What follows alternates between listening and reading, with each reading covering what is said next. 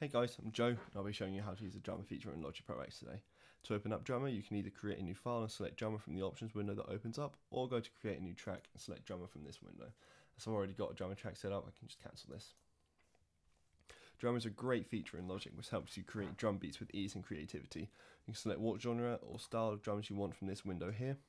So if you select electronic, then it will play MIDI sounds. If you select rock or alternative, then it will play sounds from a live kit. This is completely your choice and preference and depends on what genre you're composing in. For now, I'll select the electronic drummer Magnus as he's a favourite of mine. So now we have a drummer in, I'll show you what it does and how to change it to play what you want. Firstly, I'll just show you what it's loaded in when you select this drummer. So you'll see that it simply creates a drum line for you in the tempo that you've chosen. The beat will stay the same if you change the tempo however, so it'll always fit your track. So here in the main window for drummer, you can choose how complex and simple you and how loud and soft you want your line to be by moving this cursor around. The further it is to the right, the more complex it is. Further to the left, more simple it is. Higher to the top, the louder it is. And further to the bottom, the softer it is. So you get a good combination of the two. So have it loud and simple over here, or loud and complex over here.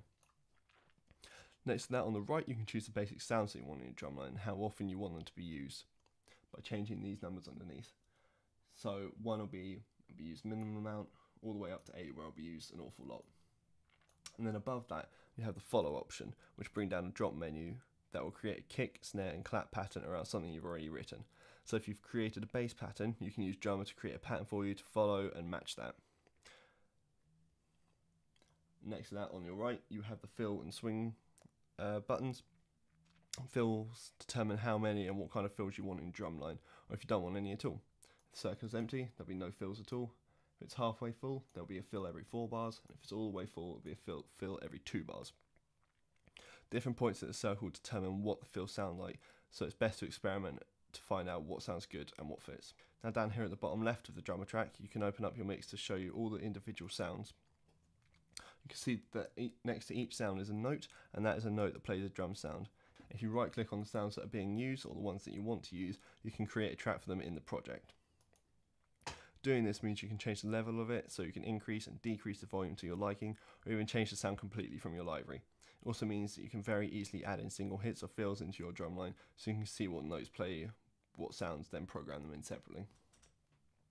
So as you can see here, I've created the kick track, and the note plays is a C1, so you can program in C1 to do extra fills and hits if you so wish.